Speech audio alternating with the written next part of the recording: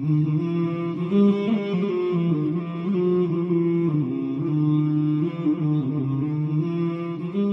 alaikum wa rahmatullahi wa barakatuhu. Thank you, Wa brother. alaikum salam wa rahmatullahi wa barakatuh. Thank you, brother Akil, for joining us at this Zoom session. It's very hard to get hold of you. I know you're very busy. Tell us a bit about yourself before I do start asking you a couple of questions regarding certain issues in this apologetic forum. Alhamdulillah, bismillah, alhamdulillah, wa salatu wa salamu ala rasulullah. Assalamu alaikum wa rahmatullahi wa barakatuh to all. First and foremost, thank Mustafa Ahmed for allowing this opportunity to come and sit with him and discuss some issues in apologetics. Alhamdulillah. As you mentioned, unfortunately, my work schedule, is a bit tedious. I do have a job. I'm a contractor by profession.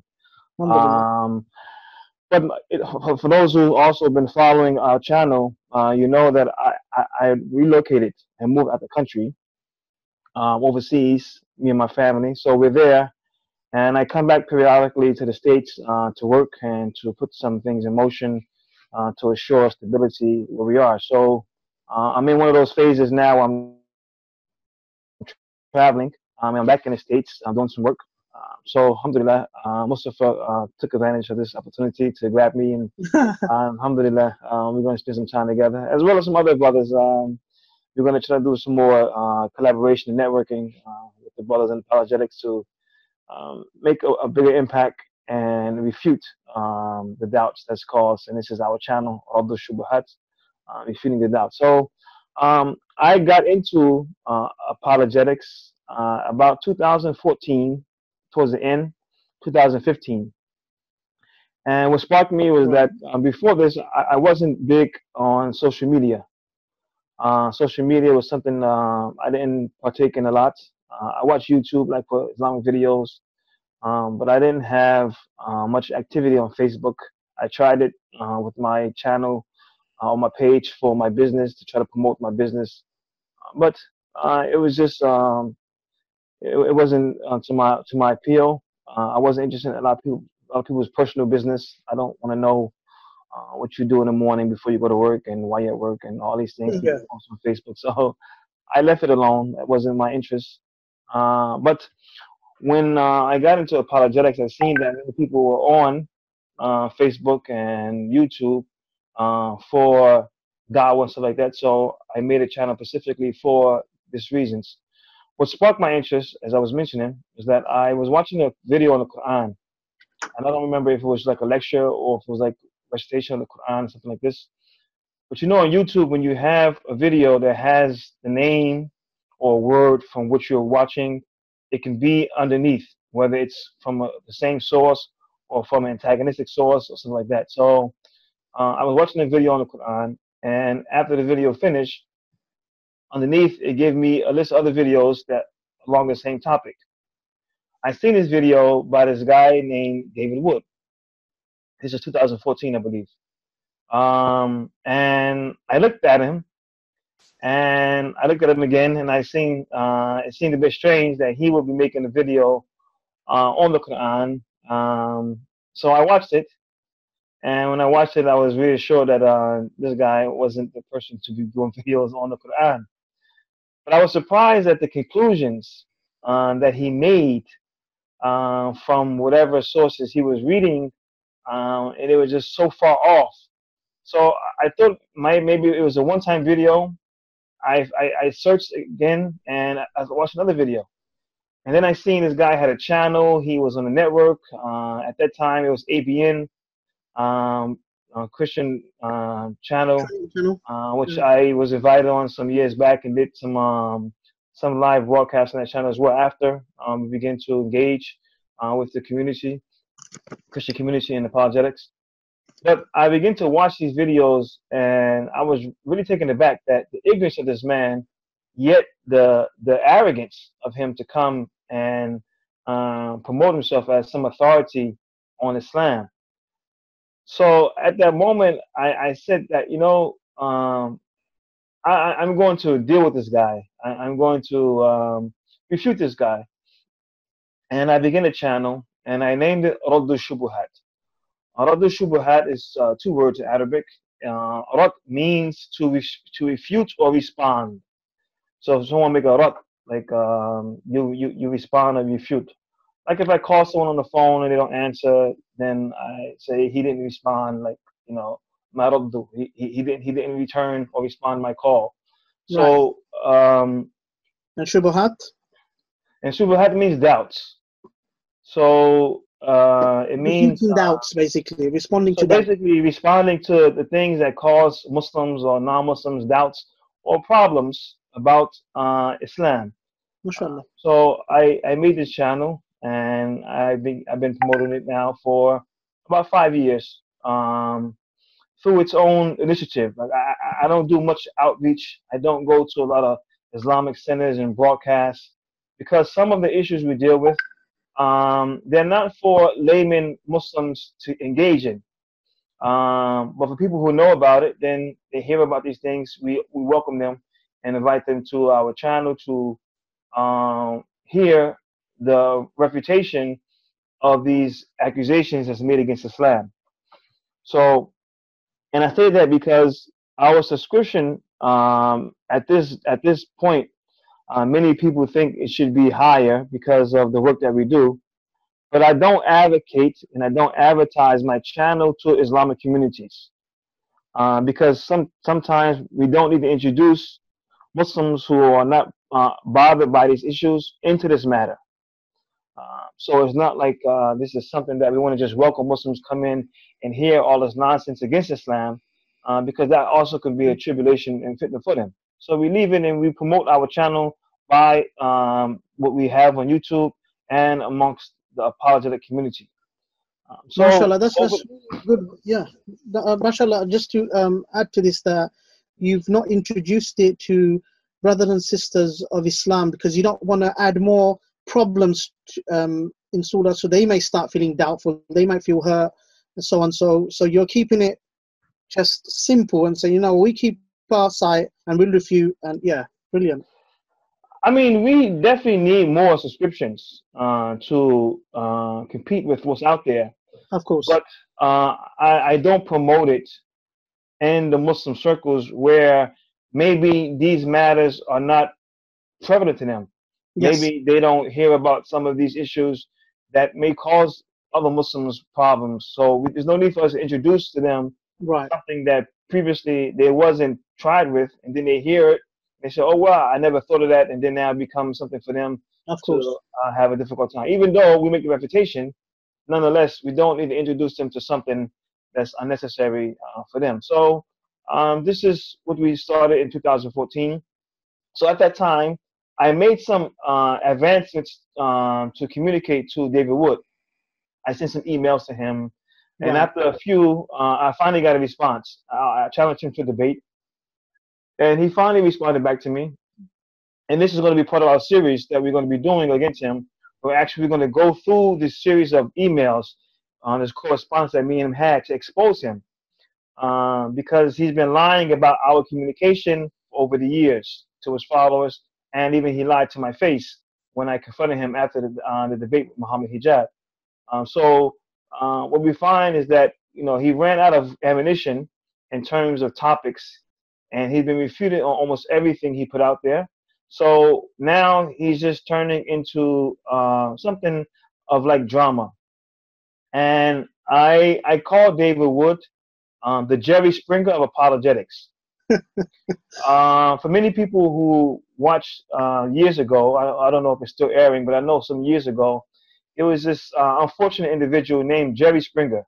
Yeah. And he had a show in which he would bring on the show, like it was just drama. It was they call it baby mama drama, or all kind of. It was just nonsense. Yeah. But it got so much ratings because there's people who like to see this drama. Yeah. They're not interested in anything other than the drama and the theatrics of the show. And this is what David Wood is like. He doesn't care about truth. He's not interested in anything of truth and arriving to the truth and promoting it. He's interested in drama and he's interested in money. and these two, they go together. And he's using or capitalizing on the focus of the media against Islam as a catalyst, to further his agenda. So, and the proof of that, and again, this is part of what we're going to be exposing in our series against him, that we're going to be doing once I return back, so I have the proper setting and means to make a thorough series. But if David Wood was interested in truth, you will find him talking about his own religion, his own faith. You will find him dealing with these things. I'm a Muslim. I love Islam. I love talking about Islam. I love engaging people about Islam. I welcome anybody to come with their questions or their doubts or their accusations, and welcome. You come. Because Islam is beloved to me. It's a passion for me, and it's so. If you love something, you would want to talk about this thing and give it to other people. Of course. He never talks about Christianity. No. He never comes and does any videos about the Bible and doing commentary or explanation. Everything is about Islam. And the reason is because it brings him money. Yes. It brings him revenue. In contrast, you have his friend, his very close friend, his buddy, he used to do the show on ABN with, Sam Shimon. Sam Shimon is another person who loves to talk about attack Islam, but Sam Shimon also loves to talk about Christianity. He loves to talk about the Bible. Sam Shimon is broke and needs money and asks his friends for money. David Wood is well off, receiving thousands of dollars a month from Patreon and YouTube. The difference is when Sam Shimon makes videos, he makes videos about Christianity for the most part. David Wood makes videos about Islam. David Wood is making good money. Sam Shimon is broke. So David Wood probably even supporting Sam Shimon. So no, he's not. He's not. Unfortunately, he's not, because Sam Shimon asked people for money, and they were supposed to some time ago, which we're going to also highlight again, where they both was broke at some time, soliciting people for money. They were supposed to be writing some books to make more money, and so all of this history we're going to go through. We're going to bring history out about David Wood and just show the people, really, this is who this guy is. And if you take him serious as some type of authority on Islam, then really it shows your ignorance and your stupidity, unfortunately. But just to clarify this, brother, since 2014, you've had debates on the ABN Trinity channel. You've had many debates on MAP, the Muslim Apologetics podcast. You've got your own YouTube page, also Incognito Productions. I mean, you've been involved in so much dawah, as well as giving talks on Islam. You've been debating Christians as well. So you're recognized. We know you very well. You're up there. I mean, why is David Wood, after the recent debate he had with Muhammad Hijab, and you had a discussion with him, and we've got it on video. Again, I'm sure you'll be uploading those more. Why is he still denying or I mean, the emails and refusing to debate you? I mean, what is it? What's so concerning about this? What would you say is concerning him? Well, I tell you, from early on, when I first got an encounter with David Wood, he accepted to debate me. Right. And at that point, I wasn't known to anyone. I was just actually starting in apologetics. Right. And I kind of just jumped straight in.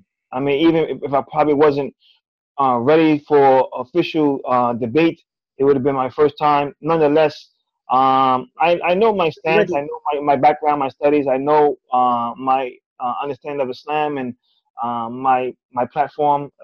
That it's solid in that regard. So I went after him because I know that it's easy to refute him, because his arguments are very frivolous and fallacious. But when he first responded back to me, in all due respect, I sent him a very respectable letter or email.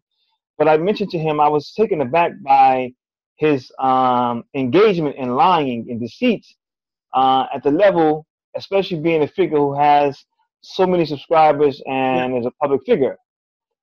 So he didn't like that I accused him of lying. So he said, well, basically, yeah. He said in the email, just went back and forth, and these emails we're actually going to highlight email by email in our series and show his followers the engagement that we had, Right. extensive engagement, so they can see that me and David's relationship is not something new, and it's not a matter of me just chasing him for no reason.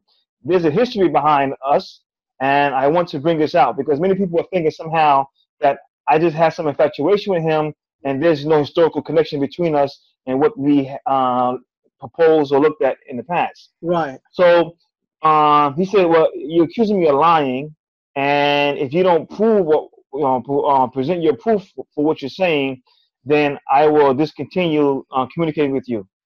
So I find it funny that he threatened to stop talking to me because I responded like, if you talk to me or don't talk to me, I don't really care. I lived my entire life not knowing you, so if you don't say another word to me, it's not going to make me lose sleep. Lose my sleep, yeah. I said, but the point is that I'm looking at your video, I'm looking at your material, and I'm looking at your approach, and you're not being honest. Now again, this is new. I mean, this is my introduction into the apologetics arena. And it was because of what I seen from him, and I thought that, someone like this, how could they have a following in the channel with this type of ignorance? And this also we're going to expose because the funding and the support he got, and the introduction, and the people he surrounded himself with in his beginning to propel him to get to this point, also is going to be exposed. So we're going to bring all of this out in our series step by step. But this is what I was taken aback by. So I said to him, I said, there's 3 points. There's 3 points that, from what I've seen so far, are clear lies that you have promoted against Islam. And one was his idea some time ago, him and his friend Shimon, especially Sam Shimon, but he stayed on the show with him, was about Allah being the moon god. This is one. Another one was, I believe it was about the execution of 800 Jews. Yeah. That's promoted. I think yes, this is another one. And the third one was about this lie, what is called mufakhada. And this is about this in English is translated as spying. It's where in the video they were explicitly saying that Mashallah, like that the Prophet Muhammad engaged with Aisha. That was Shamsuddin's argument that David Wood took on. Yeah. Well, I mean, in his video, he was the one, promoting it heavily, and he was talking about it. So they had an email about it on their website and stuff. So in the argument was that the Prophet Muhammad engaged Aisha. She was so young that he couldn't engage her intimately, so he did some other. So I challenged him on it, and he said, "Well, bring me the proof." So I took off work one day. And I wrote a 4-page refutation. SubhanAllah. I looked at his because he sent me the link to his email. I mean, to his article about this lying lie. I took it and I called to my guys. I'm not coming in today. I'm taking back today. I wrote a 4-page refutation in about maybe 4 or 5 hours. I finished it. I emailed it to him. I took everything argument he put in his report and I blew it out the box. And we're going to be highlighting this, and I also have this on my website for anybody interested in seeing the article on the website Radush Shubuhaat, or Refuting the Doubts. So I have a website, www.refutingthedoubts.com, and it has our videos as well as some articles that I wrote on different topics. So it's on there for those who want to see the article, and we can maybe put it in the link below in the information box. Yes, you have to, yeah. So I sent it to him. And when I sent it to him, that was it. The communication stopped. And I know he got it. So what happened is that on his videos, I used to make comments. Now, sometimes they would respond to some people in the comment box. He blocked me. I emailed him and followed up. He blocked me in the email. So I found it amazing that here it is, this person is attacking Islam, challenging people to prove him wrong. And when And you I prove him wrong, came he full disappears. blown to come prove him wrong, and every avenue he cut me off. Yeah, he He disappears. When blocked you prove him me. wrong, that's it. He's gone. Yes. So I mean, if you want to prove me wrong, then let's debate and let's see. But you challenge the Muslims. A Muslim comes to accept your challenge. It comes at you, and you don't want to engage him. Wow. So this happened for some time. He blocked me on his YouTube. So when I comment, my comment wasn't shown there on his email and on. Up until one time, I called in to the show he was on, ABN, and this is where one of the introductions that I had to ABN. But I called in the show, and interestingly enough, our brother, C.L. Edwards, who was formerly Christian, Yeah. and me and him actually had a debate. I traveled through his state of Michigan. I met him and his family, a nice family, and we debated we had two debates. One was on the nature of God, and the other one was on reform. What religion offers reform, true reform, Islam or Christianity? And also, I encourage those to check our channel and see those debates with our brother, C. Edwards. So he answered.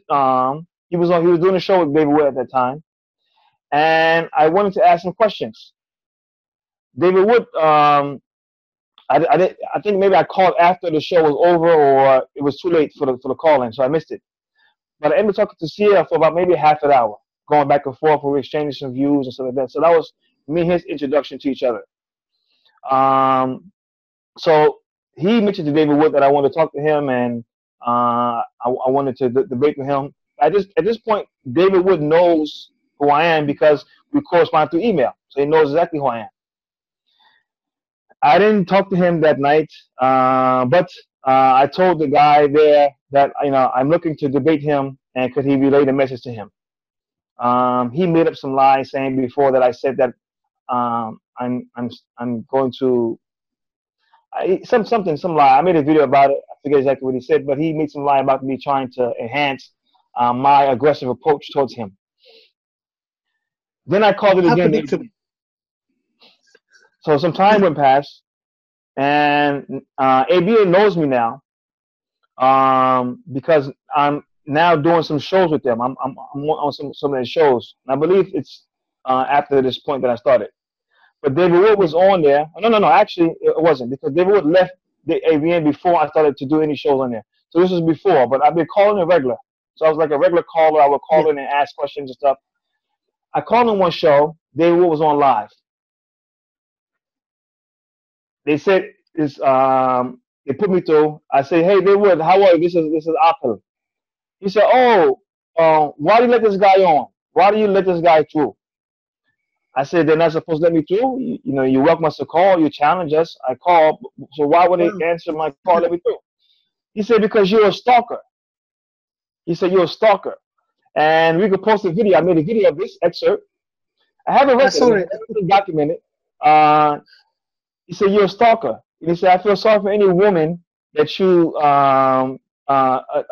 try to get, because you're a stalker.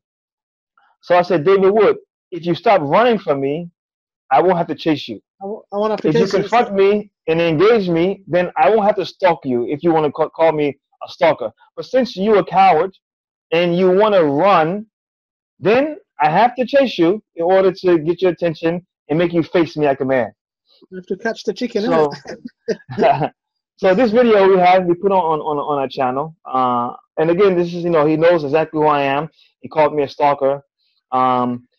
Let's speed up to 2018, when, or 19 this year, exactly whatever year. Just recently. Yes. Muhammad Hijab had a debate with David Wood. I happened to be in 2018 because it was in November last year. I happened to be in the United States. And I said, wow, the timing is excellent because I'm in the United States for this time, and it's in New York City. It's New York. So it's close to where I would be, Pennsylvania, New Jersey. I said, I want Message for the World. I went and I attended the debate, and Muhammad Hijab crushed him. I mean, bad. Like, he could say he was rude or however it was. Maybe some of the things that they agreed to, he said he breached it. Whatever the case was, he trying to do damage control. Muhammad Hijab crushed him. He crushed him, like from just from a man point of view. He confronted him. He looked him in his face, and David Wood punked out, and he couldn't handle the pressure. And it was a terrible performance of a debate by David Wood. Terrible. And this is David Wood experienced pressure. He's always like this. He can never handle pressure. He's very good behind his screen. He called Muslims keyboard jihadis. He called them keyboard jihadis. I call him the cameraman crusader. This is, I came up with one for him. If you want to call Muslims behind keyboards, flagging your videos or writing against you as keyboard jihadis, then we call him the cameraman crusader. He's a camera boy.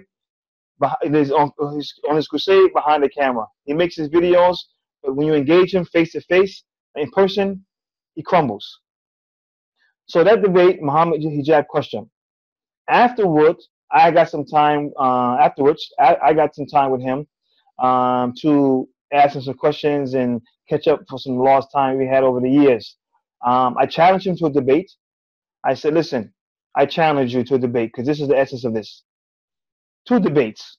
You bring any topic you want to talk about. I don't care what it is.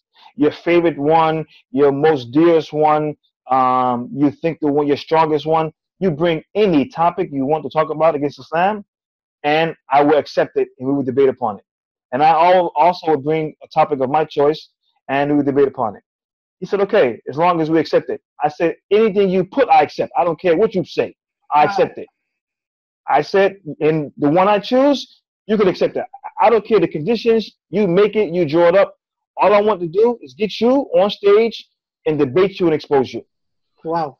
So he accepted. He said, okay, no problem. That was in November 2018. It's now April 2019, and I have yet to hear follow-up, except recently he's been posting some excerpts of a video I made against him where I told Muslims to flag his channel. Yeah. Now, in this discussion we had after the debate with Muhammad Hijab, David Woods, he lied to my face. I told him, I tried to remind him about our email correspondence some years ago. He said, oh, I don't remember any of that. Oh, okay. You don't remember any of the email correspondence we had years ago? You don't remember I'm calling in and you're calling me a stalker or these things? He seemed like, somehow he don't remember who I am and what I'm a liar. And he even agreed to have a debate with you. Yes, I know he was lying, but I didn't have time to go back and forth there. I was just trying to establish some things against him. But then in his recent video he made against me, where he showed some clips from my video. Yeah, he knows you now. He said, he said the reason he's been denying me is it was a tactic and it worked out perfectly. So he's telling his followers that he's been denying me and avoiding me for years, trying to draw me in, and it worked perfectly. When he told me to my face, he don't recall or remember who I am, or these email correspondence at minimum. So all of this, we're going to bring our case, inshallah. I mean, we're going to really highlight all of this and just expose him. But this is the latest. And in this video he made against me, he didn't address my name. He don't say my name. He don't mention, he says for the sake of the video, we're going to call him the coward. So David Wood is calling me a coward. So for 4 years plus, he's been, avoiding, dealing with me and confronting me, and yet he's going to call me a coward because I tell people to flag his videos because what he's doing is inciting hate against Islam unjustifiably. So this is the history. I mean, it took a little bit of time, but this is where we are now. So you ask me, why do I think that he's avoiding me? It's because of this. This is the history, and you can see that from early on. I guess he thinks I'm not like a passive type of guy. So maybe he don't feel comfortable in debating me face to face because I'm not passive and gonna let him just say anything and walk around and lie against Islam without confronting him in a very strong way. So this is what it is, and where we are now is I think he still will avoid me until it becomes clear to his followers that he is a coward, and he has no justification on why he's avoiding me other than to confront me and debate me. But the sad thing now, in closing, Mustafa, is that David Wood has taken a whole nother approach to this. And before, even though he disagreed with Islam, he made some mockery, he still had a level of kind of like respectability when he engaged. Like when he debated Shabir Ali, he was respectable. You know, I mean, it wasn't belligerent, like instance Sam Shimon or Christian Prince or some of these other guys. That when you engage them, it's just it's a waste of time. You can't talk to them. They're foul mouthed. They're belligerent. They're disrespectful. Very insulting. So when he engaged Shabir Ali, his demeanor wasn't like this. He still had a type of decorum with him in a debate setting. Yeah. But now he's going into really like the gutter. And even though, you know, I still want to debate him and the challenge is still there, if he continues in this way, it becomes almost futile to debate him. And even though I don't think he will debate me, I don't think that he has the guts to confront me and sit on the stage with me face to face and engage me in a debate. Especially after it happened last time when he debated someone, you know what I'm saying, whose masculinity is forthright. You know, and it's not gonna pull any punches and call it for what it is. But I'm inclined to stay away from debating him because now I think he's getting like the other guys. It's just becoming insulting, mocking, and it's not even academic anymore. No. And he never really been academic. You know, he said he's gonna write books, and this guy can't write a book, man. He don't have the acumen, the intelligence, the ability, the knowledge to write a book. He's a script writer. He's a performer. Yeah. He's an opportunist. And you know, again, like he's a Jerry Springer of apologetics. And this is where we are now. And this is the history between me and David Wood in brief. In our series, we will unpack more and expose more and show the behind the scenes and the detail that we need to show to prove further. But this is the gist of our relationship from 2014 up until now. Wow, and it's just leading on as well, because since the last November to now, we're looking at what 6 months, 7 months now. I don't think you'll hear anything from him. You'll only hear more videos made by him and Volcal Malone, I think, the other guy, and John McCry or something. You know, so that's what he's been doing. He's actually, instead of kind of his own thing he's been doing, his arguments are played out. He did them over and over again. He's been refuting on them, but he done so much damage control. He done live broadcasts to talk about the debates. Everybody's coming defending him. Sam Shimon had to come and try to clear him up, and Christian Prince had to come try to clear him up, and everybody to do damage control because he lost the debate so bad. It was so bad, and then afterwards, even though it wasn't a debate between me and him, even just some of the basic questions I asked him, he was exposed so bad that he was in a frenzy. And you know, David Wood, his past is his past. He's a diagnosed psychopath. That's, I don't know how that came about in his life, but I'm not making fun of that. But he mentions it. He's diagnosed as a psychopath, so he has mental issues. You know, David Wood wanted to be a superhero. Even on his icon for his YouTube page or his account, he has a picture of an animation. The guy, he has a very childish mentality. He wants to be a superhero. He wants to be like the savior. I'm the one that took Islam down. He wants all the credit. You know, like never gonna happen. No. This is the mentality of someone who's a psychopath. I mean, he's in a wonder world now. He's in a wonder world now. He's thinking that he's got so many followers and he's the leading top Christian apologist who can dialogue with anyone and he can take anyone on, and he's the next to nothing. And I think he's gone so far beyond now that he's losing his mind and he's just being stupid now. He's not serious. No one takes him serious. His followers who are supporting him, Patreon and all of that, they're just, again, like him. So, Brother Akil, now that you've given us the history about yourself and about David Wood, coming back to David Wood and his claims and all of his videos that he's making, they're all old arguments that have been already refuted. What are your take on his arguments? I mean, what has he become now? I mean, what is he turning into? Okay, so again, the our channel was begun because of what I seen in David Wood and just the ignorance of this gentleman to be out there talking about Islam. David Wood has been doing this for about 20 years. Wow. I've been doing this for about 5. And like even some of his followers, they leave comments on my videos and they say, oh, you only have this many subscribers. And well, as we mentioned in the beginning, first and foremost, I don't promote my channel to this Muslim community because it's apologetics, and we're dealing with things that if Muslims are not privy to this, I don't need to introduce them to someone who's mocking Islam. I don't need to bring that into their circle to have to see and be upset by somebody who's instigating, antagonizing, and mocking Islam. So I don't do advertisement like that, except for people who are in da'wah. David Wood has been on television programs. He's known.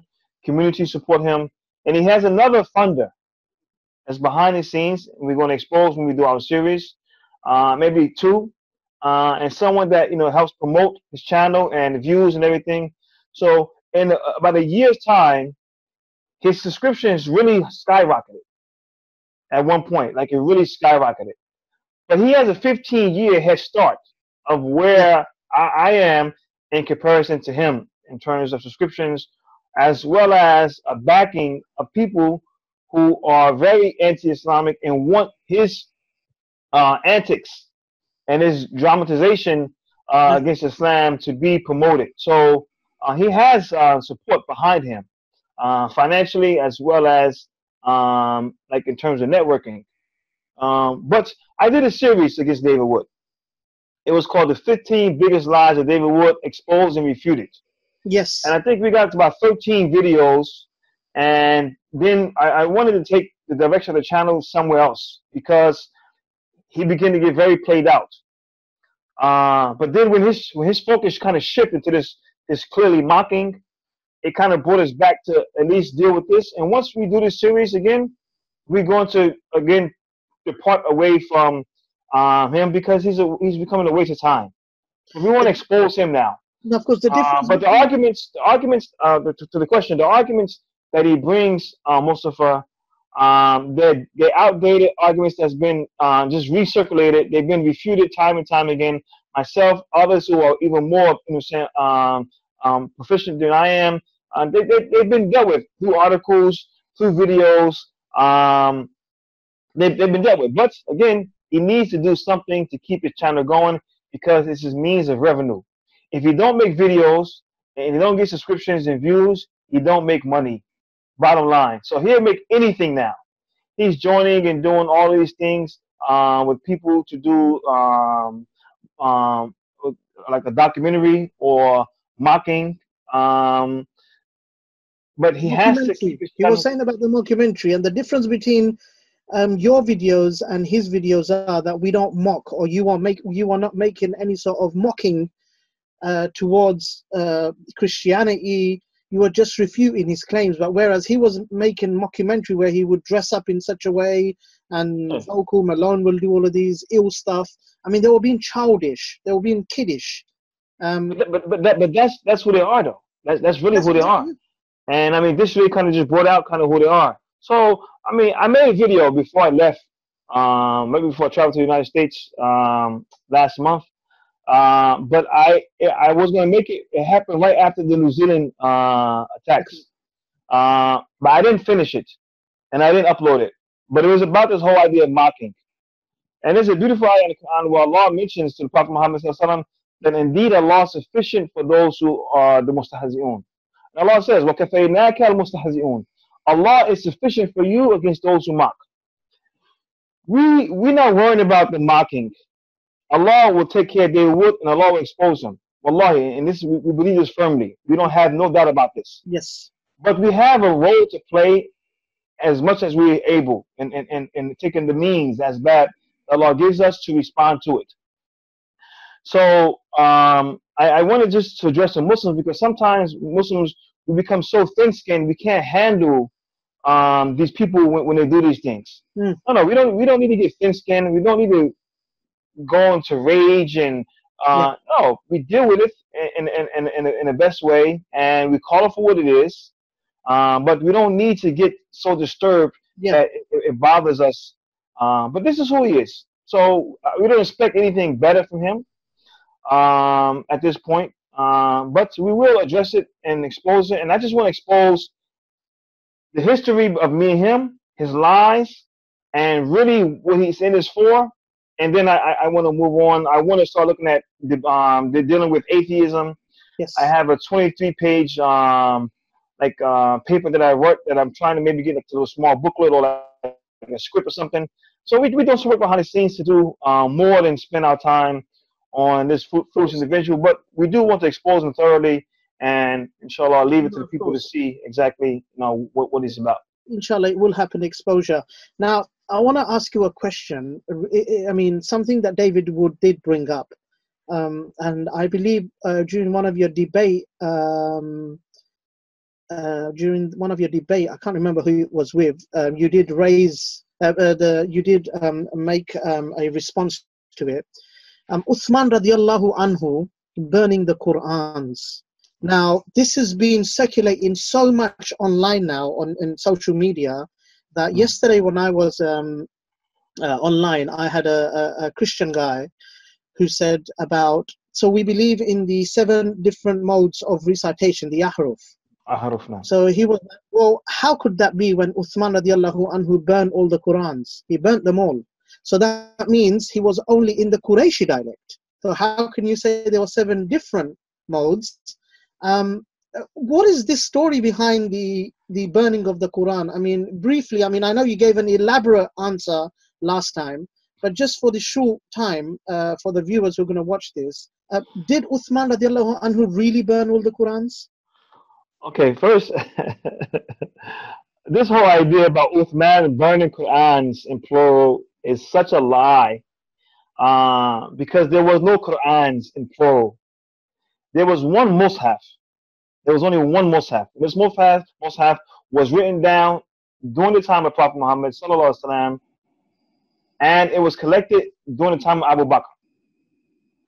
It went from Abu Bakr, and then it went to Umar, and then from Umar, it went to Uthman. Actually, it went to Hafsa, Umar's daughter. Hafsa. She kept it. Yeah. And then when Uthman needed it, he called for Hafsa to bring the Mus'haf. There was only one official Mus'haf that was collected, that was written down at the time of Prophet Muhammad sallallahu alaihi wasallam. So a couple of things quickly. First and foremost, the Quran in totality was written down during the lifetime of the Prophet Muhammad sallallahu alaihi wasallam. That's first and foremost. I challenge any Christian to bring me any Bible that was written down during the time of Jesus alayhi salam. That's first. You don't have anything. Not one record. Not one record. So that's first and foremost. Second of all, it was put into a book form only 2 years after the life of Prophet Muhammad, because Abu Bakr only lasted 2 years as a Khalifa before he died. So now, not only do we have the entire Quran in Mus'haf form written down, or not Mus'haf, but written down during the time of Prophet Muhammad, it's compiled only 2 years after his life, sallallahu alaihi wasallam. Another challenge to the Christian community: bring me any manuscript you have that's within 2 years of the time of Isa alayhi salam. We have the entire Mus'haf written down completely in a book form 2 years after the advent of the Prophet Muhammad sallallahu alaihi wasallam. That's 2. 3, it went to Umar, and he kept it with him as an official copy. Only one official copy. When he died 10 years later, it went to Hafsa, his daughter, who was also the wife of Prophet Muhammad sallallahu alaihi wasallam. During the time of Uthman, many people become Muslims. The Islam is spreading, and people don't know how to pronounce correctly the Quran, and also not aware that it has different variations. that was articulated by the Prophet Muhammad sallallahu alaihi wasallam. When Umar ibn Khattab, he came, he heard a man reciting Surah Al-Furqan, and the man was in prayer. And Umar said, it occurred to me to grab him even while he was in prayer, but I refrained myself because of the sanctity of the prayer. And I waited till he finished. But when he finished, I dragged him to the Prophet Muhammad sallallahu alaihi wasallam, and I said, this man was reciting the Quran in a different way from how you taught me. What do we get from this? First and foremost, the emphasis and the seriousness that the Sahaba took about protecting and making sure the Quran was recited exactly how the Prophet Muhammad gave them.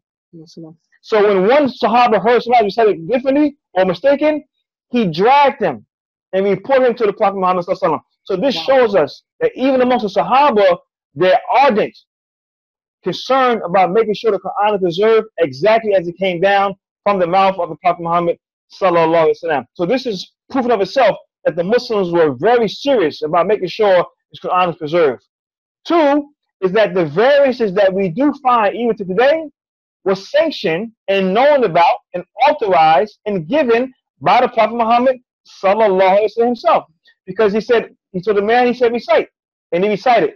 He said, Umar, now you recite, and Umar recited. He said, both of you are correct. Both of you are correct, because the Quran has been revealed with 7 different ahruf.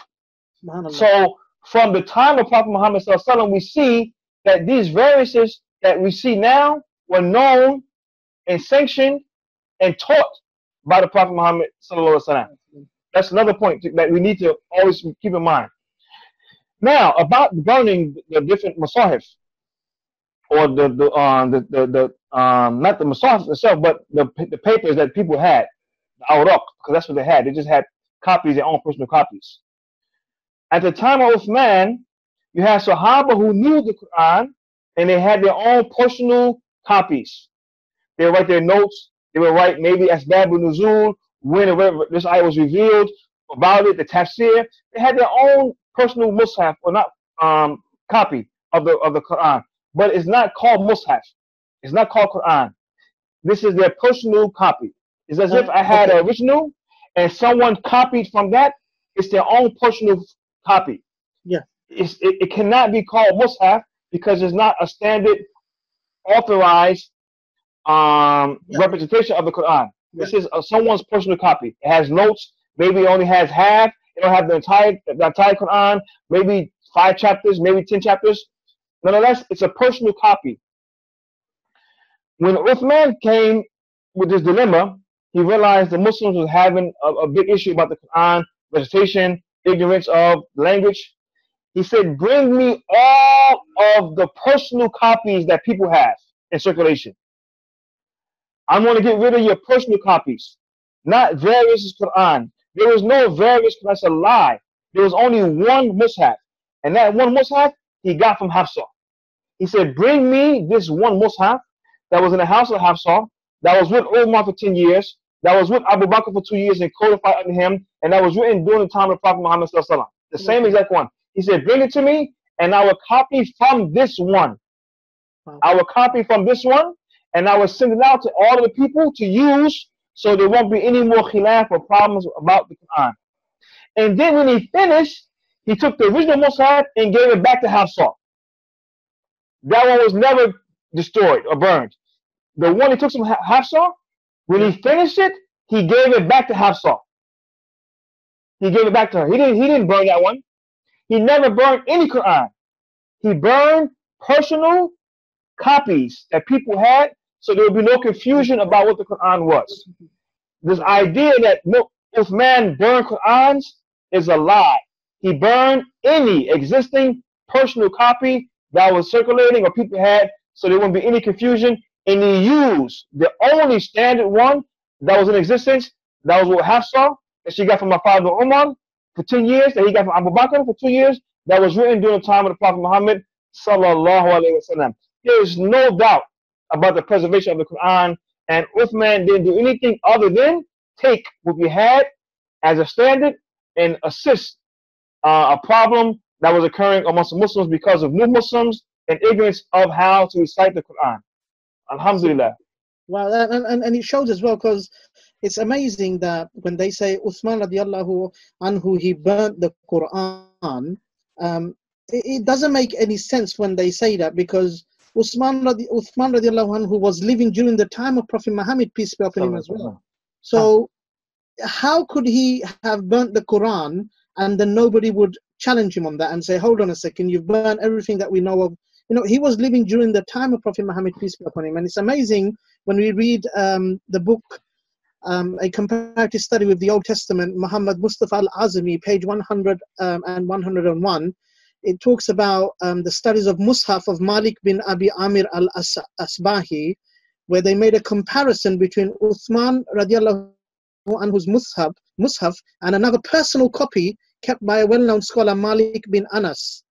So there was personal copies that they found, and they compared it, and they said, wait, there's no mistakes and there's no changes. But Malik, this is Imam Malik ibn Anas. This is Imam Malik from before Imams. He came after Uthman. But the point being is that Uthman never burned any Mushaf. No. When we say Mushaf, we talk about the Quran from Al-Fatiha to Nas. Yes. And it was only one that existed, and that was with Hafsa. That's it. He borrowed it, he copied from it, and he returned it. Yeah, returned it. The only thing he burned was personal papers that people had in circulation or with them about the Quran, which were not authorized, and which could have had mistakes, we could have had errors, we could have, yes, you know, they could have been tafsir, had commentary, had their own notes, it had maybe not the whole Quran. This was their personal copy. Like for instance, when I used to memorize Quran some time ago, I used to write down the surah. I would write down the whole surah in Arabic, and I would take it with me. So I'm copying it from the Mus'haf, I'm listening to the Shaykh, and I'm copying the Quran on paper. Now I'm walking around with a piece of paper that has Quran on it. Is this Quran? Is this called the Quran? No, it's a paper, my personal copy. It's not Mus'haf, it's nothing. It's just my personal copy that I wrote down, that I keep with me for my own personal reasons. I'm memorizing it. Maybe I use it, it has dua in it. I want to memorize the dua. I want to use it, you know what I'm saying, for isti'adha. In any case, it's a personal copy that belongs to me. And some Sahaba, like Ibn Mas'ud, he didn't want to relinquish his personal copy because it had tafsir in it, it had his personal notes, it had everything that he's been writing down for years now. And he said, I don't want to get rid of this. I mean, this is years of labor and toil for me, you know, writing down Asbab al-Nuzul and this reason for this and how this is recited, all of these variant sciences that came with the Quran. I don't want to get rid of this. And he debated with men on this. But it wasn't a Mus'haf. It was his personal copy. And what Uthman wanted to do, he wanted to destroy any personal copy that someone had. So later on, someone couldn't come and say, see, this is different Quran, there's a khilaf, there's a problem. No. If he dealt away with everything that was in circulation, that was not from the Mus'haf, he thought this would alleviate the problem. And this is all he did. No, you're right. It's the same as going to a Christian and giving them a Bible which is handwritten and say, here you go, read this. And they'll be like, well, that's not the Bible. So why not? I've written it, I've copied it. So well, then you may have made some mistakes in it. You know, it just doesn't make any sense that you're going to take, That's true too, but remember, in earlier times, that was the only means of how they transcribe it through writing. Yeah. So saying that, you know, writing it, this is a copy of it, is no problem. The thing is, who standardized this? Who authorized this? There was only one authorized copy, one authorized Mus'haf, and that was with Hafsa. And Uthman borrowed it, he copied from it, and he returned it. What he burned was not the Quran, and it was not called the Mus'haf. It was personal copies. And this is all he did. He didn't never burn the Mus'haf or the Quran. And also remember, they were all memorized as well. The Sahabas, they memorized the Quran. Zayd bin Thabit, radiallahu anhu, he rewrote the Quran, as in like he was the author again. So it shows that the collection was perfectly done. The preservation was perfect. There was no any sort of issues, unlike the Bible. So so there was no burning of the Quran. Uthman radiallahu anhu did not destroy. This is a lie. And even Muslims, they regurgitate this expression that Uthman burned Qur'ans. Uthman never burned any Qur'an. He burned personal copies that was in circulation or that was with some of the Sahaba at that time. The official and standard Mus'haf that was written down during the time of Prophet Muhammad sallallahu alaihi wasallam, that was codified in the life of Abu Bakr, that was kept with Umar, and that was given to Hafsa after his death. Uthman borrowed this. He used it to make sure, he told Zayd ibn Thabit to write from this, and to make sure that this is the which you copy from and send out to different provinces. And when he finished, he returned it back to Hafsa. What he burned was not called Quran, and it was not called Mus'haf. It was personal copies, and that's all he did. The original copy, the standard copy, was kept pristine. When he finished, he gave it back to Hafsa, and Alhamdulillah. And this is the promise of Allah. Allah says that indeed we have sent down this Quran, and we will protect it. Alhamdulillah, the Muslims are sure that our book is preserved. And again, even look at the way the Sahaba was adamant about making sure people pronounce it correctly. Umar wanted to grab the guy while he was praying because he thought he was saying it wrongly. They didn't play with this. They knew this is the word of God. They knew this is the word of Allah subhanahu wa ta'ala. And this is, I did a series on this. Every Sahaba, real quickly, every Sahaba believed at inception that the Quran was the word of Allah subhanahu wa ta'ala. Every Sahaba. Yes. They believed, coming from Prophet Muhammad sallallahu alaihi wasallam, that the Quran was a word of Allah and it was coming to them directly from the Prophet, through the Prophet Muhammad sallallahu alaihi wasallam. You tell me one disciple of Jesus, peace be upon him, according to biblical history, that thought that anything at that time that he had coming out of his mouth or written down was God's word. You think that Matthew, Mark, Luke, and John thought they were writing the word of God? That later on this would become God's word? They had no idea that what they wrote as historical records will later on be called God's word. While the contrast to that, in the Muslim community, every single Sahaba knew that what was coming from Prophet Muhammad sallallahu alaihi wasallam, as it was the Quran, was a word of Allah subhanahu wa ta'ala, and they didn't play with it at all. They didn't take it for no joke. No, of course not. And remember, the Quran was also memorized, and the Sahaba, they like you said, they were so strict in abiding by the rulings of the Quran. They never doubted the Quran. They knew every single word from the Quran is the word of Allah. Yes. Subhanahu wa ta'ala. This sick thought of all the Qurans being burnt and everything's missing coming from the Christian anti-Muslims, and David Wood promoting it with his friend, Nabil Qureshi, who passed away. They just failed. They constantly failed, and they still are failing. And I know tell me. The thing about it, Mustafa, is that they take chips from Islamic history, and then they exaggerate or they lie, and then they give you an impression of history that wasn't the case.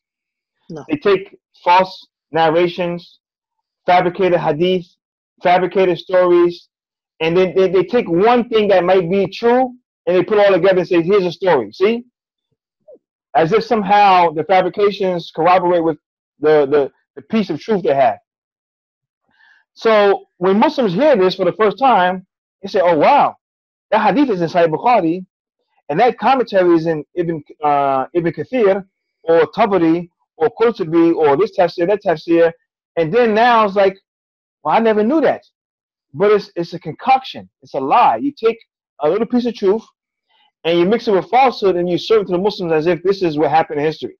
And this is what these guys did. David Wood is very good at this. He's very good at manipulating things from Islamic history and trying to tie it into something that's authentic, and then producing something that was never meant to be the case. They like using Imam Suyuti a lot as well. Imam Suyuti, when it comes to the preservation of the Quran, I've read quite a few that they want to write. But the amazing thing is that the book of Imam Suyuti wasn't written in English. It was in Arabic, and For sure.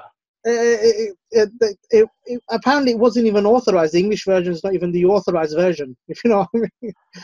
But in any case, even if it was written in English, what is the conclusion of Imam Suyuti, rahimahullah? What's his conclusion about the Quran? It's perfected the word of God. Yeah. So he's giving you an academic, historical backdrop about some things and how scholars look at this and look at that. And some of the things he put, is not always consistent with what the facts are. But he's a scholar and he did the best he can, and Allah is going to reward him for his efforts. But at the end of the day, Imam Suyuti is a Muslim who believes in the preservation of the Quran, who believes in the authenticity of the Quran. So whatever he's writing, it doesn't contradict his belief about the Quran. No, it's not. And also remember abrogation. There's been abrogations made, and that they would say, "Oh, this surah should have been in the Quran, but it's not in the Quran. Why not?" And you think, "Well, that's an abrogation, or it wasn't meant to be in the Quran." And then they say, "No, it should be in the Quran," or "There's missing words in the Quran." You say, "How could it be missing when we already know what the surah is?" Like, like there's like what was the amazing one? The goat or the sheep. Chapter of the Quran, which was the verse of the stoning, and then we read in Sahih al-Muslim where Uthman radiallahu anhu saying that, or was it Umar or Uthman radiallahu anhu saying that we still remember the surah of stoning. So they still remember the verse, yet you're telling me it's gone missing and we don't know what it is. So you need to make up your mind what you're. Could you see? Two things. First and foremost, the hadith about the goat is a da'if hadith. Yeah, no. Da'if. Again, you're building a premise of something that's already weak and not even established. Yeah. It's weak. We don't even discuss it. It's there, but the hadith is not authentic. So how are you going to base an argument against the Quran of something that's fabricated? It's like, for instance, see, the Christians, they like to meddle in fabrication when it comes to Islam. But let's take your books. Let's take the books of Apocrypha. Yeah. And let's start saying, you know something? We're going to recreate Christian history based on the Apocrypha works. We're going to say Jesus had a relationship with Mary Magdalene because it's in your Apocrypha works. We're going to say Jesus was crucified because it's in your Apocrypha works. We're going to say all of these things that you oppose. We're going to say, look, it's in your books. Most of them write this. Most of them didn't write the Gospel of Thomas. No. Most of them didn't write the Gospel of Peter. Most of them didn't write the Epistle of Barnabas. Not the Gospel of Barnabas, which is, we believe, to probably be a fabrication. But this called the Epistle of Barnabas, which is considered by many, at least early on, as part of the Bible. It was in the first codex, but it's not in the Bible today. Sinaiticus. It wasn't part of the Codex Sinaiticus was the first full codex that was put into circulation, and the books that was in that one are not in the books the Bible today. No. If we begin to take your apocryphal works and rewrite your Christian history, they will have a problem with it. Yet you want to take Da'if Hadith, Da'if Sirah, Da'if Tafsir, and try to rewrite history and make it against Islam when you want to accept it for your own works, for your own books. So what would happen, Brother Akil, if we, just to close in quickly, is that what is the threat now for Christians? I mean, are they worried? Okay, let me ask you now. So Prophet Muhammad, peace be upon him, let's just say we found the Bible from the 1st century and it has his name written inside, or mentioned about him with his name. What would that do to Christianity? Do you think that will be a big issue for them, or how would they react to this? Because their argument is Prophet Muhammad is not mentioned in the Bible. They don't want him to be mentioned in the Bible. But what if we do give him strong evidence that yes, he is in the Bible? Would that cause them I mean, they will reject it. First and foremost, they will reject it. They will say this is not true. They will say this is not authentic. We know they will reject it. And Allah mentions in the Quran. They will reject it, even though if they know that it was authentic, they will reject it. Yeah.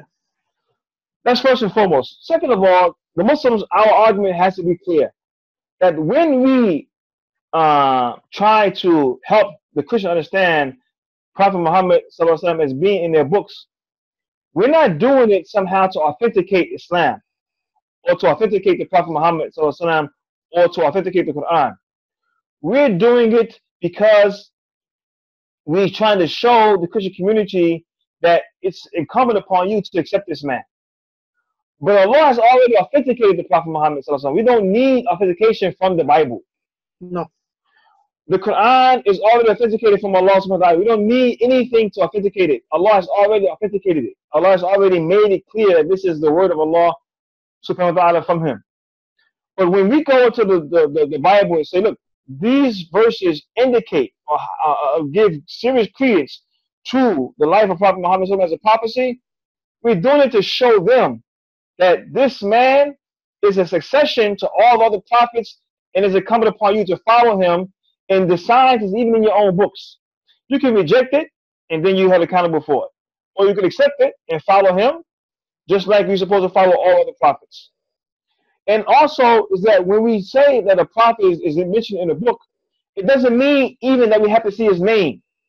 Yeah. Because Jesus, they say he's prophesied about in the Old Testament, and not one single time you find his name in the Old Testament. So how are you going to tell me that Jesus is prophesied about in the Old Testament, yet you can't find his name there? If I tell you the Prophet Muhammad is also prophesied about, you say, show me his name. Show me Jesus' name. No, but the Quran doesn't, but the amazing thing is Surah 7157 does not say that his name is mentioned. They say you find him described in the Torah and Injil, or you find him written. It doesn't say that his name is mentioned. This is where the Christians actually got it wrong.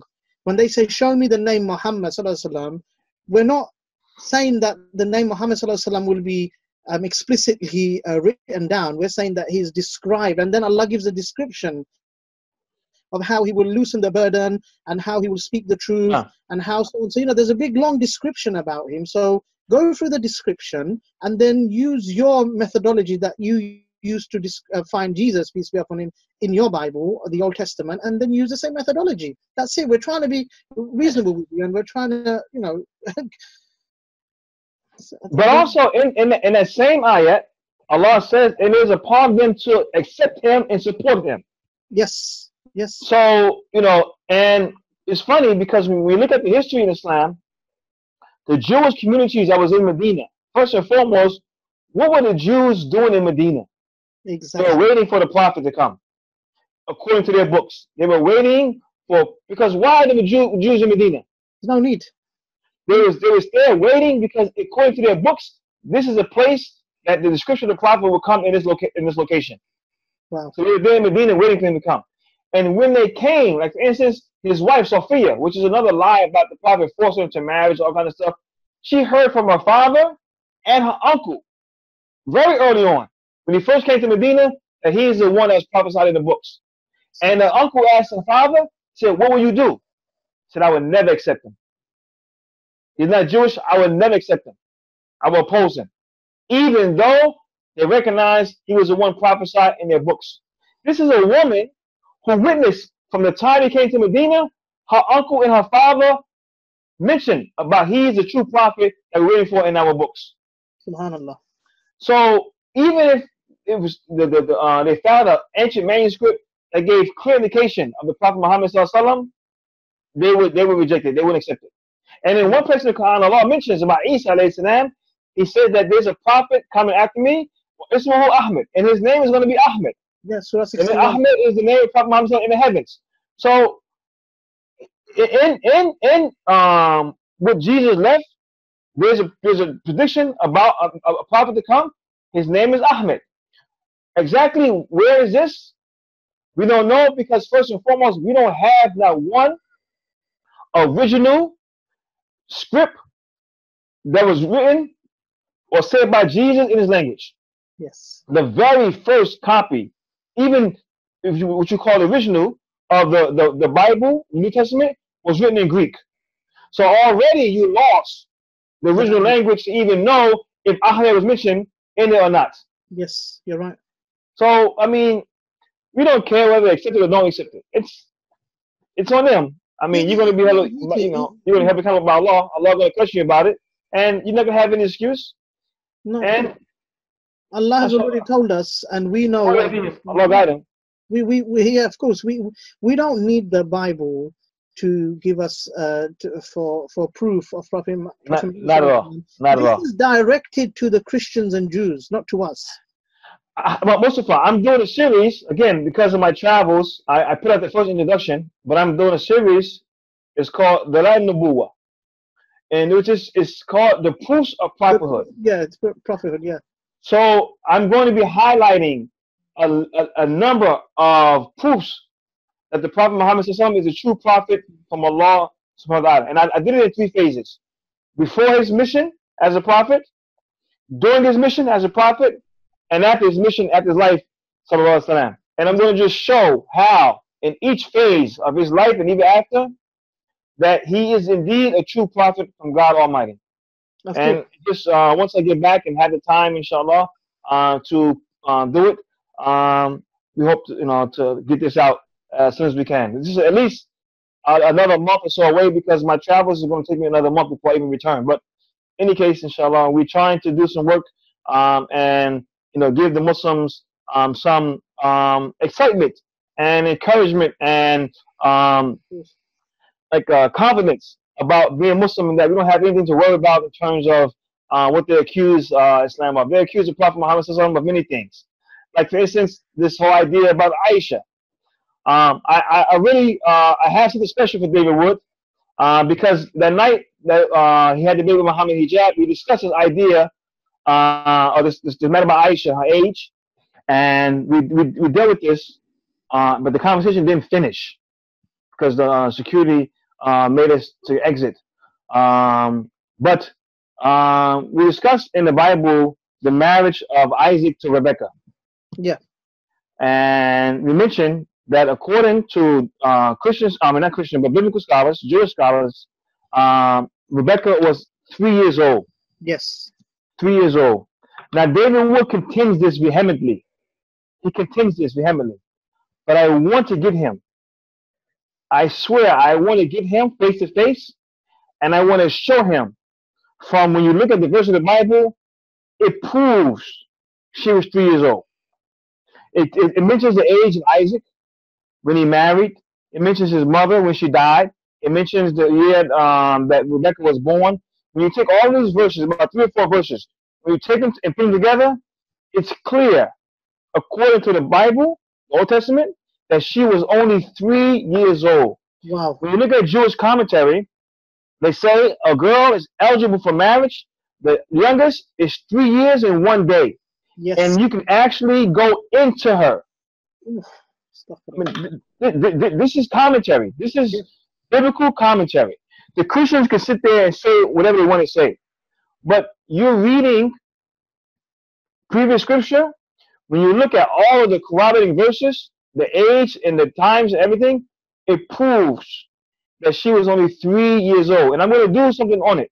It's just so many things came at me, and I'm traveling, and I'm sitting on all of these ideas and stuff. But I want to just put some nails in the coffin in some issues.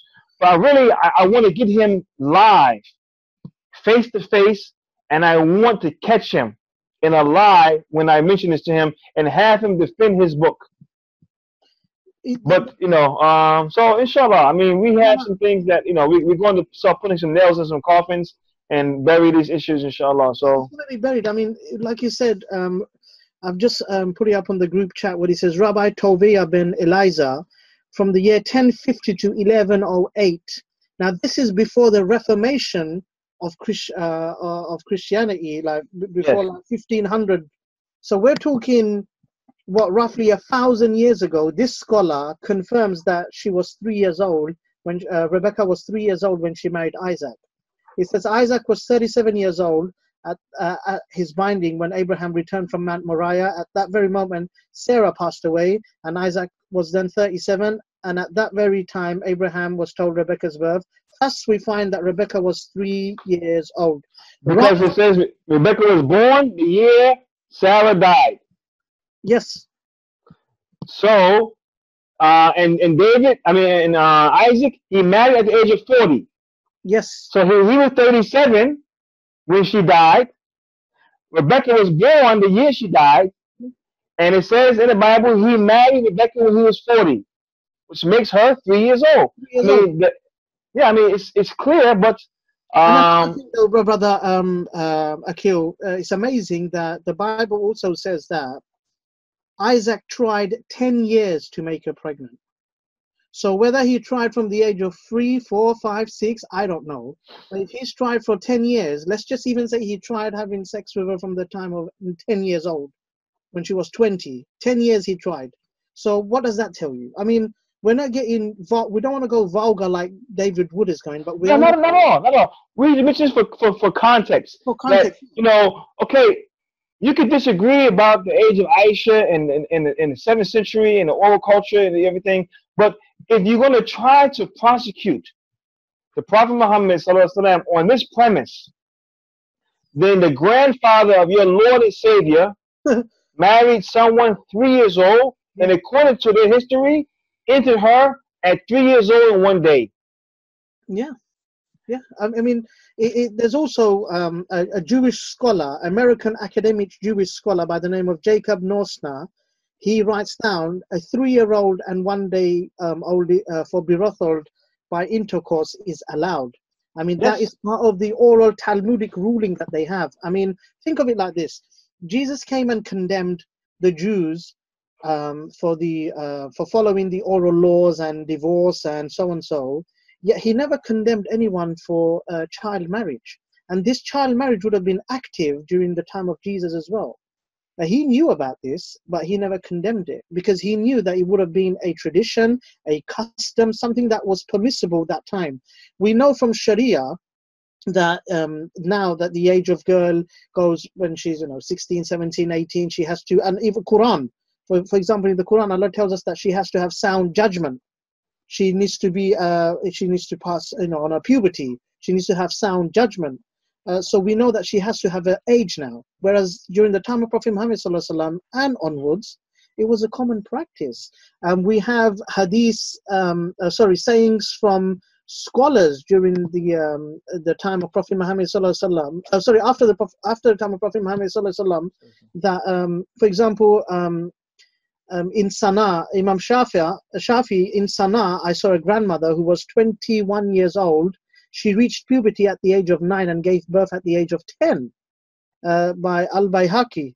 No, it's common. This common. Okay. We're not going to go back 14 centuries and try to prosecute a culture because they married young. No. And it's not, in this culture. So, I mean, you want to try to make attacks against Islam because it had no problem with young marriages when it's throughout your whole history in terms of the Jewish Testament, the Old Testament. But the problem is this. The problem is this. When you look at even today's laws or practices in America in the 1800s, the age of consent was 7. Wow. In Delaware. The majority of the states in America, the age of consent was 10 years old at what a girl could be married, at 10. But Delaware was one state, the age was 7 years old. That means that in America, people were marrying girls as young as 7 years old. Yeah. And legally, this was a law that if a girl, parents, or she thought that she wanted to get married at the age, then at the age of 7, it was legal for her to be wedded. So I mean, it's just like people take stuff and like shock and awe. It's like, oh wow, he did this and all of this stuff, man. Believe me, it's drama. It's drama, and all we want to do is just bring a level playing field and kind of equalize the matter and say, listen, okay. But what it is, brother Akil, it's amazing. Subhanallah that you brought this up. In India or the eastern part of the world where my family are from, girls and boys were married at a young age. Let's just give an example. Modi, the Prime Minister of India now, he got married when he was 13 years old, and he's still living. So Gandhi was, I think, 12 years old, and his wife was 12 years old also. We're talking about figures that are like in India, some high like status in terms of the political side. Now, the Bible refers to young girls as Nara, as you know in Hebrew, the Nara. When we read, like for example, some of the characters of the Bible, we see that Moses, Rebecca, of course, Moses, Esther, she was a Nara when she married Xerxes. Dinah, she got raped when she was 7 years old or something. She was 8 years old when she was raped, and she got married to Shechem at the age of 8 years old. This is according to scholars as well, and the timeline of the Bible. King David, when he was 70 years old, he was given a 10-year-old girl, Abisag, so she can keep him warm in bed. It just got Ruth. She married Boaz when she was a Nara as well. And it's amazing, like in English, when we say a baby, a child, a teenager, an adult, we can give them a description of how old they are. So a Nara would mean someone very young, whereas a Taf in Hebrew, when Moses, according to, David would know this, number 7. Maybe he wouldn't. Maybe he wouldn't. No, he wouldn't. Numbers 31, Numbers chapter 31, verse 17 to 18, when it says, "Now kill all the men and boys, but keep all the women who have slept with man, but keep all the infant girls." Infant is Taf in Hebrew, T-A-P-H. The Taf. Now infant, then you got Nara, then you got a teenager. So if Rebecca falls in the Nara, somewhere between 3, 4, 5, 6, 7, let's even say she's 7 years old, that was acceptable. Jewish rabbis don't have a problem. And what's amazing is that when we read the Bible and we read Genesis, when Moses was a Nar, he was thrown in the chest, and then he went all the way down to the palace of the Pharaoh. When Jacob was a Nar, he was carried to, Ishmael was a Nar, he went with his mother Sarah, she carried him. So we know that what Nar would mean. And it's funny that the Hebrew is so explicit, because the Talmud tells us that it's permissible for a man to marry a 3-year-old girl, and that girl is labeled as a Nar as well. So the Hebrew words are working out. Whereas so in English we have, like you said, we have infant, we have toddler, we have we have levels of growth by which, if we use a certain expression, people will know what it is. You have adolescent, we have teenager, we have adults, we have young adults. So just like we have in English, we also have these expressions in Hebrew and Arabic like this. For instance, in Arabic you have tifl, like a baby. You have ghulam, like a young boy. You have shab, which is like someone. You have rajul, you have sheikh. You have these degrees of age that when you use it, you know what range this person is from. The Prophet Muhammad said to Ibn Abbas, he said, "Ya ghulam." Yeah. He's a ghulam. What does that mean? That means he's a young boy. He's a young boy. So he's up to about active young boy, yeah. 6, 7, 8, around this age. He didn't call him a shab, which is maybe like a little older. He didn't say ya rajul, or so we in every language we have these specifications that delineate the age group, age bracket. So when the Bible uses this, we know what it's saying. But the people, they don't want to accept it. So they deny it, and they don't even know what the word is in Hebrew. But the Jews don't bring this up. The Jews don't bring this up because they know that this was a common practice. The Jews don't bring this up. It's the Christians, because they don't know. They don't want to care what the Jews say. So they say, forget about them, what they say. We know what the Bible says, and the Bible doesn't mention an age consent. Well, now, okay, so the Bible doesn't mention an age consent. So how do you know that marrying a young girl is prohibited? The Bible says if a man rapes a girl, then he has to pay the father 50 shekels. Amazingly, the word rape a girl is nara. So if he rapes a 3-year-old, 4-year-old, 5-year-old, 6-year-old, 7-year-old girl, then he gets to keep the girl. Again, the word is used nara. Or isn't it for woman in Hebrew is ish? Or it's like that, like a woman. a wife, a lady. So it's amazing that the Bible is explicit when it comes to child marriage. Songs of Solomon. What shall we do for our little sister whose breasts haven't grown yet, and if she gets, someone calls out for marriage? I mean, it's amazing that it's all over the Bible. So I think that what we need to do is actually we need to make a video just highlighting this issue alone. Yeah. And what we're going to do is just challenge. We're going to just challenge people like David Wood, who constantly mocks the idea of Aisha being a young girl. You know, as in one of his recent videos, he put this in there. He had sex with a 9-year-old. All this. So since you want to keep on harping on this, and I find it amazing too. I did a video against David Wood called "In the Mind of David Wood." The guy is very sick. Now, when you read the hadith is vast, and oftentimes you find hadith repeated, not because the Prophet Muhammad is repeating over and over again, no, but because the compilers are bringing hadith over and over again. So David Wood, he goes into the hadith books and he focuses on the hadith as if somehow the Prophet is repeating this thing over and over and over again. But when you look at one of his major themes, he has such a focus on the sexuality and sexual content of the life of Prophet Muhammad Sallallahu Alaihi Wasallam.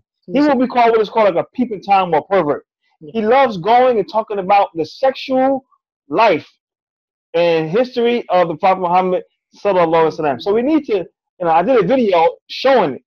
Like in his videos, how many times the guy mentioned sex, this. I mean, it's when you see it, it's like, man, this guy's sick. But this is what we need to bring out so people can see what we're dealing with. To chase out these arguments right now, to keep on doing this, it's a waste of time.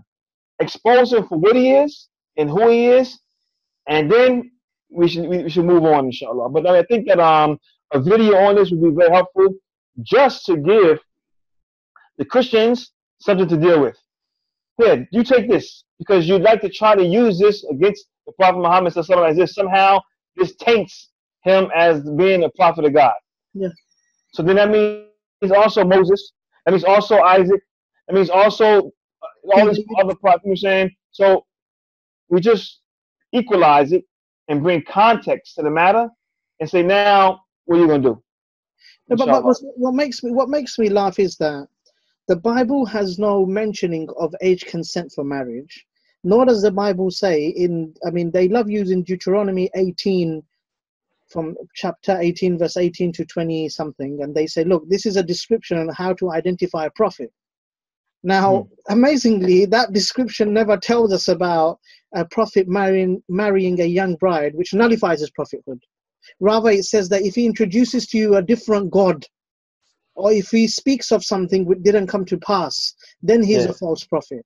So we kind of say, okay, right, so the Bible's already given us a criteria on how to identify a prophet, and the marriage is not anywhere like part of that criteria. So, and plus you don't have any age consent for marriage.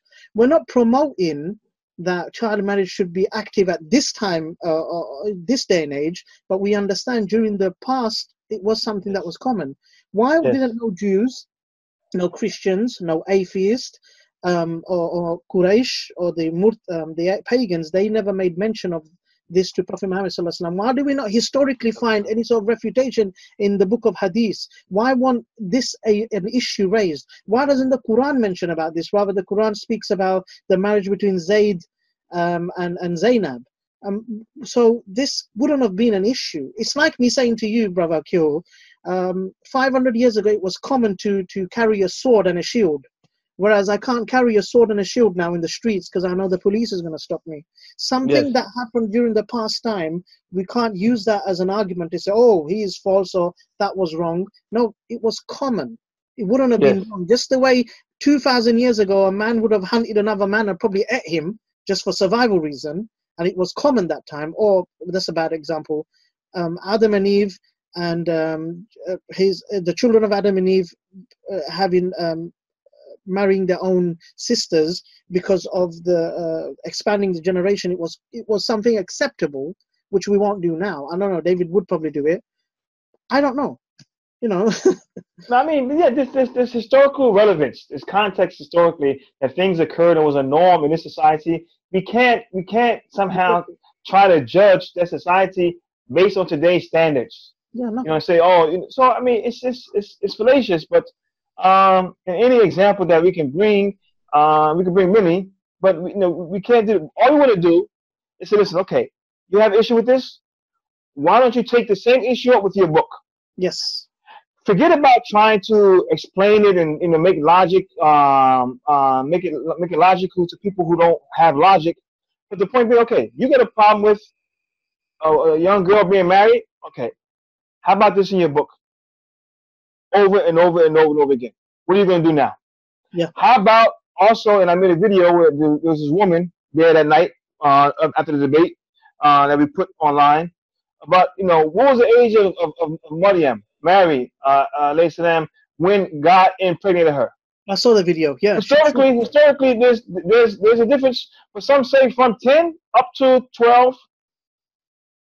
So, still, if let's get the highest age. Let's say 12, 13.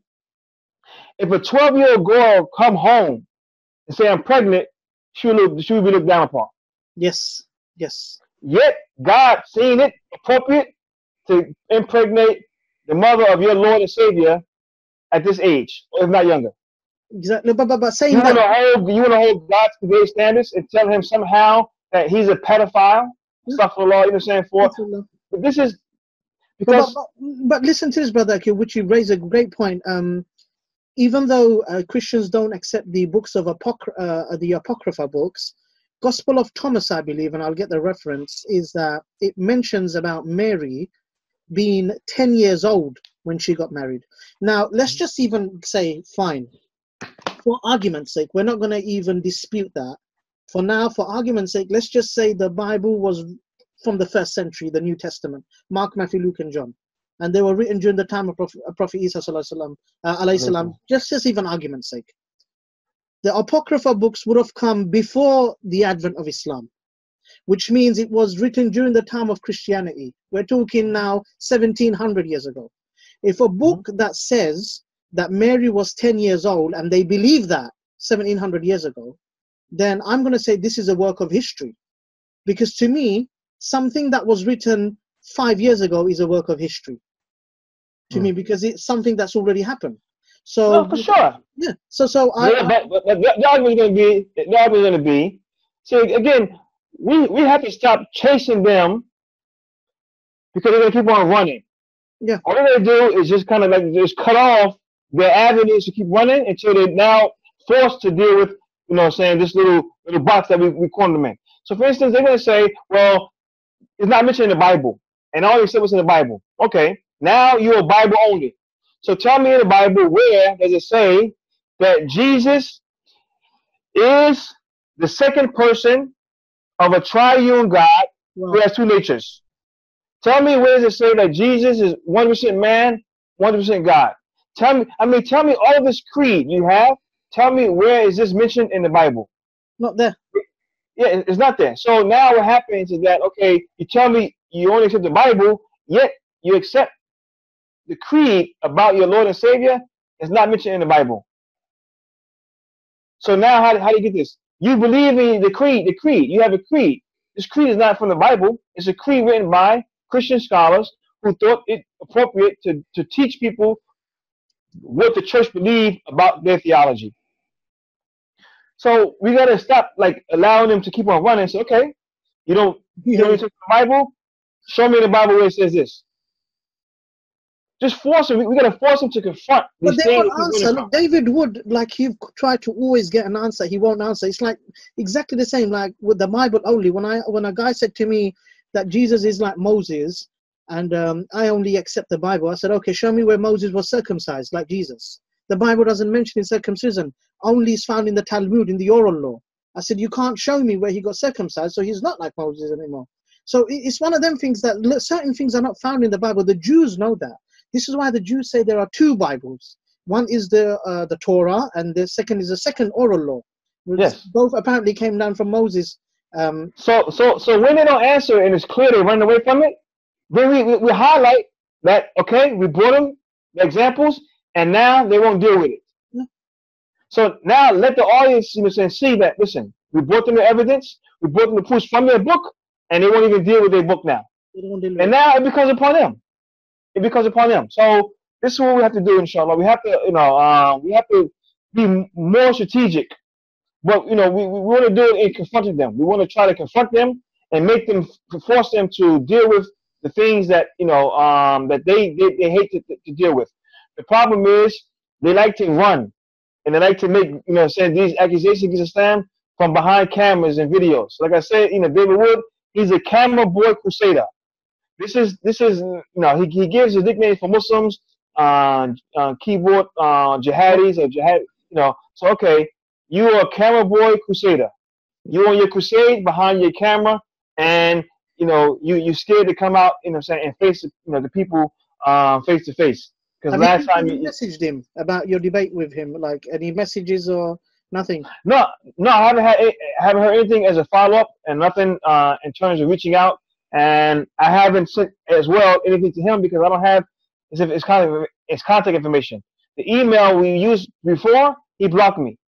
So, but I mean, I made another public appeal to him on a video. He seen my videos, proof of it. He played it, so I know he's watching the videos. But he, David Wood don't want to debate me. Bottom line is, upload this third one. We're going to have to upload this third video that we're recording now, and then publicly say to David Wood that you have a challenger that's been challenging you for the last 4 years, and you've been running away from him. It's just not your character. I mean, you seem to attack Muslims again behind the camera. Why not confront the Muslim who's actually trying to have a discussion with you? I mean, I don't understand what is he afraid of? There's something that's really getting to him. But Muhammad Hijab has already destroyed him, and I think you're going to completely annihilate him. So this is going to be the last final debate he may have. So is that maybe. I mean, maybe he probably don't even do any more debates because he feels that he loses in the debate. So, and he don't make any money off them. Okay, so money from brother, inshallah. Inshallah, if he has a debate with you, do you think he's worried that he's going to lose a lot of his followers, and then he lose a lot of money as well coming from those followers, saying, "Wait a second, we've paid you all along, thinking that you're someone big and you can take all the Muslims on, but now Brother Akil comes in, he kills you, and now we figuratively." Yeah. Lose you in the debate, in the dialogue. He lose a lot of. I mean, now he's promoting Vocal Malone and John McCry. I think if that's his name. He's promoting them now. What is he trying to exit? No. What it is that he two things. One, he realized his arguments are played out. He don't have anything left, and also it's because maybe some of the pressure that if they suspend his accounts, he still want to try to continue on in another way. So he's just trying to cover his ground because he realized that the walls are closing in on him. But again, David Wood is in his mind, he don't think the same way normal people think. So like those April Fool jokes when he came and said, "I'm leaving YouTube." When I seen it, I knew what it was because I know the guy. I know him. He's he can't fool anybody. The thing is just we need to get this to the people so people can understand what we're dealing with. Even his own followers thought he was leaving and it was sad and don't go. But I told the Muslims, I said, listen, it's a joke. It's April Fools. It's a prank, and we got to be more mindful of what we're dealing with and how to deal with them. I said, if you do leave, a Christian guy lied. He's being a Christian and he lied. Is that what you're? Well, I mean, to him it's a joke. So it's April Fools, and they believe in mocking people or making trickery or April Fools. So I mean, I'm not gonna say okay, try to use this as say okay, you're a liar, but it's a joke. Okay, in any case, to me it was clear what it was because I know the kind of individual that I'm dealing with. His livelihood is dependent upon this. And then he had the audacity to say the reason he don't have a job is because if he started working, the Muslims would go and make a problem for him at work, and then he'll lose his job. Oh, so this guy. Oh my gosh, are you serious? Is that what he said? No way. He said, listen. He said he got a master's degree in psychology. He said he should be somewhere teaching as a professor, but if he was there, the Muslims would come and boycott him and make a harassment, and then he would lose his job. So he said, in order to avoid this, I figure I just stay home and make videos against his Muslims, and that way I make my money off it. The guy is a bum. He's a disgrace. I'm telling you, David Wood must be the him and his crony Sam Shimon, who is another guy who don't have a job. This guy's not. Go get a job. Can you imagine? Go work. You know, but the thing is, Sam Shimon, because of his, he's a fanatical Christian, so he must talk about Christianity in the Bible. But nobody want to hear about this. Talking about the Bible don't make you money. That's why he's broke. David Wood at least has a little bit of sense. He said, listen, I need to talk about Christianity because I ain't going to get paid to talk about Christianity. I'm going to talk about Islam because mocking Islam and talking about Islam as Islamophobe makes me money. So I'm going to get 300,000 subscribers. I'm going to get thousands of dollars on Patreon because people like to hear negativity against Islam. Yes. So when Sam Shimon realized that he needed to up his ante against Islam and leave Christianity alone, he probably had a little more money in his pocket too. But until that point, he's going to be jobless and begging other Christians to keep on funding him, you know what I'm saying, for nothing. He don't have a ministry. He don't have anything. These guys are bums, man. They're bums. They're bums. Shocked. I mean, I just hope our brothers and sisters are going to watch this and they're going to learn from this and say, hold on a second. Is this who David Wood really is? That he's taking money off gullible people just by entertaining them, like you said. He's a showman. He's a showman. He's an entertainer. That's exactly. He's an entertainer, and he know talking against Islam is a hot subject, and it brings you money. People who want to make money. Oh, I used to be Muslim. I'm now Muslim now. I write a book. You get so many views. Look at this guy a couple of years ago came out. Don't convert to Islam. Look at his story when he first came out. He came out with a video smoking, 100,000 views in a couple of days. No one knew about him before. He was supposed to be Muslim. Now we exposed him. When he came out, we went right at him.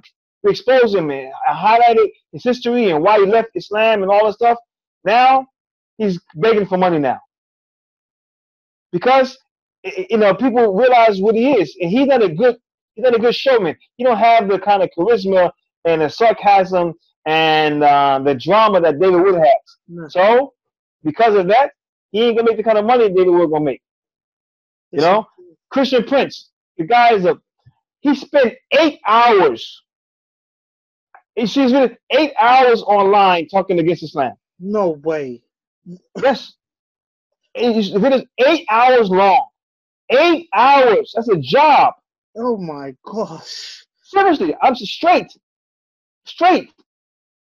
He's another disgrace, I'm telling you. That guy. I mean, but this is the kind of people that we're dealing with. We need to see that, you know, we can't keep on trying to deal with the argument. He doesn't talk about Bible. He doesn't talk about Christianity. But there's a guy that told me, why do you Muslims not debate Christian Prince? I said, because he doesn't want to debate on the Bible. I said, he's made thousands and thousands and thousands of video probably on Islam. Let him make it. Why does he not talk about the Bible? What is he afraid of? He knows he can't defend his own book. Why is it that we have to go by his demand? Now we have to ask him, is he willing to debate us? And now he's just nowhere to be found. Forget about debating some of these guys like this now. What we need to just do is expose what they're into, what they're doing. The arguments they're making is, it's already been refuted. Maybe Christian Prince, he goes into some other books, some books from the Shia, and bring these arguments that they make against. But the point being is that they do it, it's all about money. Yeah. They don't care about the truth. A couple of years ago, I debated Christian Prince. It was supposed to be a formal debate on a different forum from Power Talk. The first topic was about Christianity. Is Jesus God or something like this? He suffered very bad. He lost the debate very bad. It's clear. The next topic was his topic. His topic was Islam in general. He started talking about nonsense. He started muting me. It went into one of those Power Talk situations, and it was difficult because now I don't know if I'm muted. I don't know if you can hear me. I don't know. It wasn't supposed to be like this. Yeah. But the point being, the first part of the debate, the first session, we were talking about the Bible. The guy, he failed miserably. That's what I'm saying. Do you have that video? Funny thing is, when we did it, he put a copyright on it. And if I had copied it and posted it, he would have flagged me and got my channels taken down or whatever the case was. So I left it. I couldn't record it. But it is online. It is online somewhere posted. I seen it online somewhere posted. But he even changed the account because he got like 3 YouTube pages. I mean, you know, this guy too. I confronted him. Yeah, I mean, he didn't think that I was gonna show up and, you know. So these guys are cowards, man. All a waste. So inshallah, we've got for a few minutes left for this to go remaining. But I just want to conclude by saying, we can conclude, inshallah. We can conclude, and then we'll make this video into parts, inshallah, and highlight. Take some extras out. You can take some extras out and put a maybe 5-minute video for this topic, and for that one that we discussed, half an hour, however it is. But alhamdulillah, you know, we got to just expose people for who and what they are. And then when we do that, the arguments will be seen. The arguments is like nothing. Of course, their arguments are easy to break. I mean, Jazakallah khair for all your hard effort for the deen and for Islam. I mean, you've literally gone beyond the call of duty. MashaAllah, it's our pleasure, man. One thing I've realized about you since I've known you for many years now is that you've always been active when it comes to the deen and dawah, especially Islam. You promote more about Islam than promoting what their jokes are. I mean, now you're trying to expose them, but that wasn't initially your plan. You're like, I just want to invite. But they've we went to defend Islam and teach people what the true position of Islam is on these things that they accuse us of. You know what I'm saying? But I mean, our deen is our passion. We love it. We love being Muslims, so we love to talk about it. I don't need to have a channel just talking against Christianity for the sake of talking against it. No. Our mission is to defend and clarify what Islam is, and we take anybody on, inshallah. So.